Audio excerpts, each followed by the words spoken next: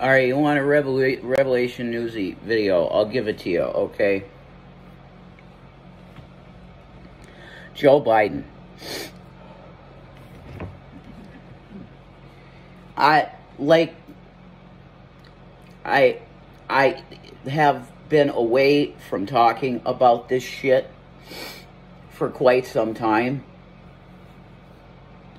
Because I'm going to tell you, if I started talking about it at length, I would be doing a lot of that, which is cussing, okay? And I'm not, my God, I've changed a lot, okay, from the old days and when I was first on here, okay? And my own wife will tell you that.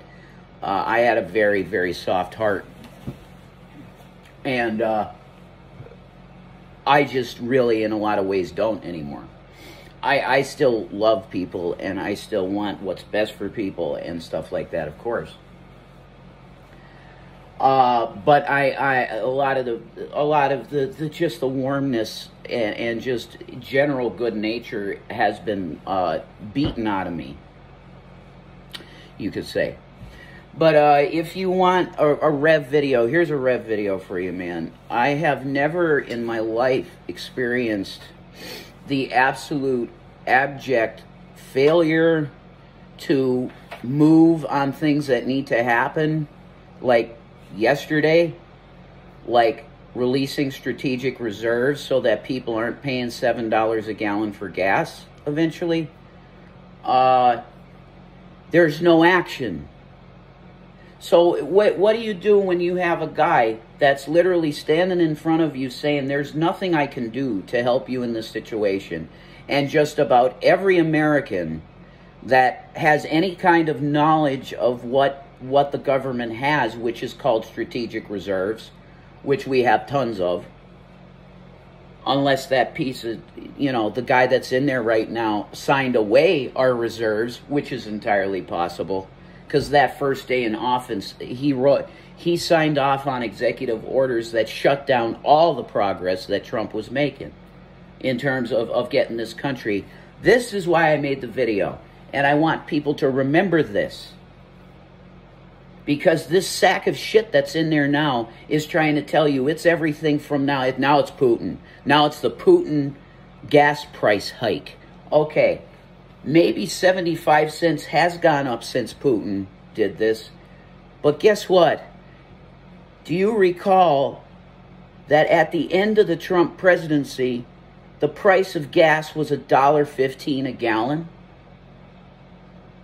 Is anybody remembering this? Do you know what that was a sign of? And when I saw that on the board when I was putting gas in my gas tank, when I still had money, and I was putting gas in that gas tank, I literally cheered for, I literally said, Trump did it. I literally said that. We're energy independent. The only way that you could have $1.15 a gallon for gas at that time is that he did it. His plan was to get us off foreign oil. That was one of his huge things that he's talked about since Iraq. All of the first Iraq thing, he was always saying it's foreign oil. We got to get off that crap. He did it. And now you have this sack of shit, and I will say that, okay? I don't care if he's got dementia. He's still in there. He's the acting president, and he knows he still has to have some knowledge up here to be getting up every day even talking. He's got to remember some of this stuff. So don't tell me pity him because he's like your own granddad. Yeah, maybe he is. But the point is... Granddad that likes to touch you. Ew. There's that too. What kind of normal individual do you know puts their hands on kids massaging their shoulders? Get the hell out. Disgusting. Anyway, I want you to remember this. Under Trump, at the end, you had $1.15 a gallon for gas. Why was it like that? We had a president that would allow that to happen. Do you know how much of a blessing that was? Because there's plunge protection teams for commodities too. Do you know that? Yeah. Have you ever even heard, see, I'm probably going to talk over everybody's head with this shit. A plunge, this is something that's within the government now through the FDIC, which is a federal securities depositing. They secure deposits that are in U.S. accounts, the FDIC. Okay? They control a thing on the stock market that's called the plunge protection teams. And what that is if they have weird trading that's going on and they see a large dip or a large, super huge up too, they'll come in and say, okay, we're freezing trading. What the hell happened there? It's a way to keep Wall Street honest. If they see a huge explosion in a price, they go, wait, freeze it. What the hell happened there? Let's make sure that's organic. Oh, it's organic? Okay, go for it. And it keeps going up. Sure. That happens. You have a stock that goes public, IPO. I was involved in Facebook. I was involved in Twitter. That's how I made quite a bit of money. Okay? Poof. Anyway, you act on those IPOs because they're going to be big, because they're names that everybody knows at this point. You invest in Facebook. You make 20 grand. I made like 25 grand on it, and I sold it. I made enough money. I'm out. Okay? I was going to do the same thing with Twitter, but that just didn't go right.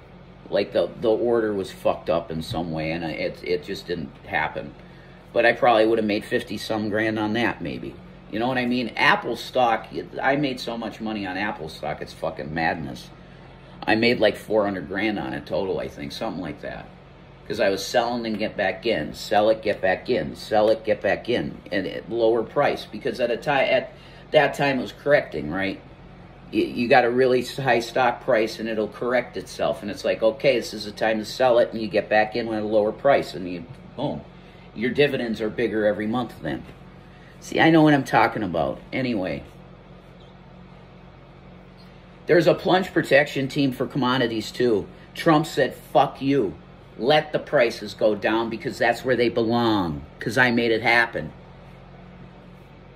You ain't going to keep gas at even $2 a gallon because it should be $1.15. Put the prices at $1.15 because that's where they belong. Because he was developing Keystone, and these liars, they're saying that there was no Keystone pipeline at all. That's not true, because I remember the day that Trump said, huge success, Keystone starting to pump the shit. They want to change history, because what Trump did made, if it kept going that way and he further developed the pipeline, there'd be no reason for us to ever go to fucking Russia or Saudi Arabia or anybody else for fucking oil. Ever again. And you could fill up your tank for 30 fucking bucks, 20 bucks. You got a full tank of fucking gas. Now that's looking out for the guy on Main Street. And he's a Republican. Well, he's not even that. Trump's a fucking libertarian. He's a conservative in some ways and very liberal in other ways. Okay? He's pro-LGBTQ all the way, man. He had the flag open at the Republican convention. I support LGBTQ rights, 100%. Do you condemn white supremacists? Yes, I do. Oh, he didn't fully condemn them. Jesus God, what do you want him to do? Do you want him to slit the throat of a Nazi live on television? He's not a... Jesus Christ. Anyway, there's your Rev video, man. I'm very angry at what I see in the country. And it's just madness. They're not doing anything to help you. That's what you need to know. Why would you ever pull a little lever in the old, because here they still got old machines, man, the levers with the punch cards, okay? Why would you ever pull a lever or push a thing on an LCD touchscreen for anybody that is doing nothing for your family when you're suffering? Why would you do that? Why would you pull the lever for that party ever again? And am I encouraging you to vote for Republican? Not really. No. I got no dog in that fight, and I haven't for a long time, okay? But if I were to get involved in politics, I would be a Republican, because I know that you have to sit in a fucking seat that's labeled with a red ass or a blue ass on it.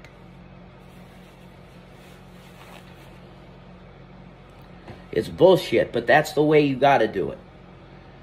You got to bow down to your fucking master and pick a seat, because it's not three-party system. There should be no parties. The founders wanted no parties.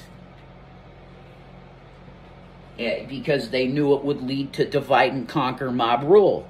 Divide and conquer. You divide these folks over here, put them in their own category, usually divided by socioeconomic structures, or simply your ideology, which is what they play on now. It's all about what you believe. Oh, this person believes that way. Holy shit, they're canceled. Out. Done. We'll never speak their name again. That's what it is now. So it's like everybody's character is just taken, put on its knees and capped in the back of the head. That's it. And there's nothing you can do about it either. If they label you this and they continue to have people that are willing to go in public and say, yes, these people are that, you're fucked. Because the opinion, the court of public opinion happens to, in a lot of cases, manifest what is reality. That's why Goebbels' tactics of propaganda is so effective.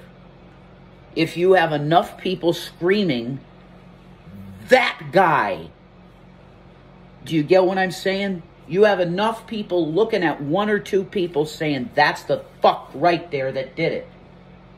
And we're going to get that person. Yeah, it's 1984, the 10 Minutes Hate with they gave him a Jewish name. The guy that they put up on the screen for everybody, Finkelstein or something is his name. The evil guy, Finkelstein. 1984. They put up his picture, and that's me and Shanny. They put up me and Shanny's picture, and they go, we hate that. We're Finkelstein from 1984, Shanny. That's it. They put our picture up, and they throw the 10 Minutes Hate at it. And we're just two normal people. But I mean, they do that with they do that with cults of personality. They put the guy in World War II up there, because you can't say his name anymore. They put the big guy up in World War II and say, this is your enemy. There you go. Hate him. Oh, look at all that hate he's getting. Shit. Damn, we're going to kill that guy. And then, boom, they capped him. Apparently, I don't know. Or he capped himself. Whatever. Yeah. What was it? Kaiser Wilhelm. Kaiser Wilhelm, whatever. The World War I. Ho Chi Minh for Vietnam. Saddam Hussein. Gulf War, scary guy. Yeah, he wasn't a good guy. I'm not going to support Saddam Hussein. He wasn't good, okay? But still, does that mean we have to be the cowboys and get our 6-shooters out and take out Saddam? No. What the hell is that? America's not meant to be a bad guy assassination force like fucking Avengers or something. Team America, fuck yeah, exactly. That's why they made that movie, you know? It's a joke. Why the hell... Are we superheroes that we have to go save the world from these tin pot dictator losers? Why is it not the responsibility of Ukraine to defend Ukraine? Why do we have to be involved with any of that shit? We can say, yeah, we don't support Putin in this shit at all. We don't know why he's doing it even. But you need to defend your own country. We're not the policemen of the globe. But of course we have these wonderful, righteous, amazing, liberal, woke people. We'd have to defend everybody. No, bullshit. America first. But at the same time, they're saying we got to defend everybody, and we're, you know, and we're all of the human family, which is of course true. But there's borders for a fucking reason. right? When your country is bleeding out anyway, which we are, bleeding out of the fucking floor. Lady Liberty is literally hemorrhaging from, you know, her part. And it's just bleeding out. Radiation sickness from Lady Liberty. No fertility left at all. Nothing. Gone. Because we had the leeches suck it. Do you get what I'm saying? They took our life force, sucked it right out of us. The Federal Reserve System. Cancer. It's cancer on your country. And you have them just, oh my God, they prey on the ignorance of the American people. They think, so the Federal Reserve is here to help. Do you realize that they've been the entire problem with crashes in the currency and up and down and all this bullshit? They control you like that with the Fed. Put the interest rates at 0. Oh, great, that's awesome. You get nothing on your money. You put your fucking money in a savings account CD, you get 0.01% of your money. Nothing. Yields nothing. My grandma built pretty good wealth, but she was taking out CDs consistently. They were paying out 7-8%. That's it. No, we're going to talk to the Fed and they're going to go, no, you have dog shit money. Right? Now, right now, what you would need to do is actually raise the interest rates on money so that it could actually pay for things. But see, this is the cycle. This, in economics, this is what happens with a currency that's controlled this way. They will shove tons of liquidity into the system to make it work better and more smooth, because that's the only way they know how to ease things, is by putting more and more paper currency into it. Then they freeze it again and go, okay, let's see where that settles. You might see prices fall down a little bit, but it's going to be back again, and then they just keep doing it. That's all they know how to do, is put more fucking paper in the system. That's all they do, is print more money from nothing, from nothing. It's out of thin air, fiat. It has no value other than what it's printed on, from the trees that they're cutting down and killing the fucking planet. Okay?